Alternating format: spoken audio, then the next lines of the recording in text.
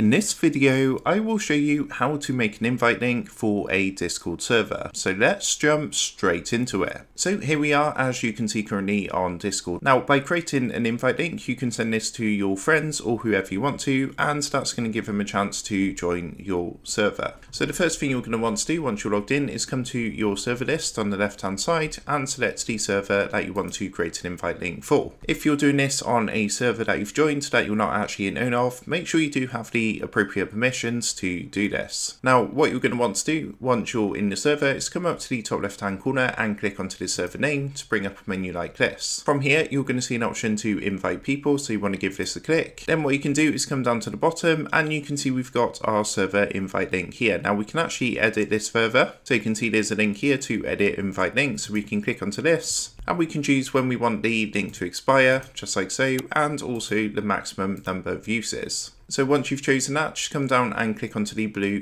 generate a new link button. What it's going to do is generate your invite link here, and then you can send this to whoever you want. So that is how to make an invite link for a Discord server. With that being said, I hope this quick tutorial did help you out today. And if this did help you out, I would really appreciate it if you was to consider dropping down below the video, leaving a like, and also subscribing to the channel. With that being said, I just want to take a minute to thank you guys for watching this quick tutorial, and I will see you in the next video.